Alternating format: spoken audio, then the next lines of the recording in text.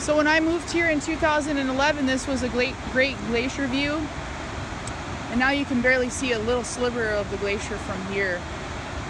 So we'll have to go up farther. So all this barren rock was, the first part of it where there's no vegetation was ice in 2011.